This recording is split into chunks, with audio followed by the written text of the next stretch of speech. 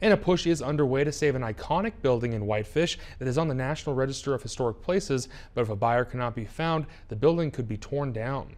The historical Frank Lloyd Wright Building on Central Street is one of the only structures designed by the famous architect in the state of Montana. It was one of the last buildings that he designed before passing away in 1959.